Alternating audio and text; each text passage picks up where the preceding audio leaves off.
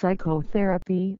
Psychotherapy is the use of psychological methods, particularly when based on regular personal interaction, to help a person change behavior and overcome problems in desired ways.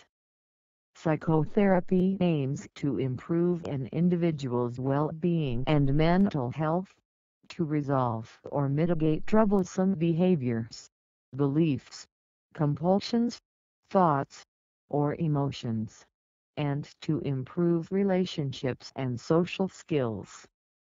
Certain psychotherapies are considered evidence-based for treating some diagnosed mental disorders. Others have been criticized as pseudoscience. There are over 1,000 different psychotherapy techniques, some being minor variations, while others are based on very different conceptions of psychology, ethics, how to live, or techniques.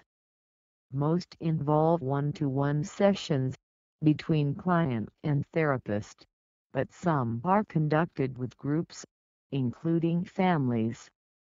Psychotherapists may be mental health professionals such as psychiatrists, psychologists, clinical social workers, marriage and family therapists, or professional counselors.